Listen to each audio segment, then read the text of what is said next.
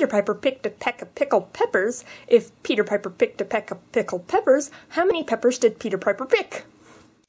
I am feeling random today. That's why I gave you a tongue twister. Here's another. Seashells, seashells down by the seashore. Did you enjoy that? If not, let me know. If you did, also let me know. If you can do a tongue twister, share it.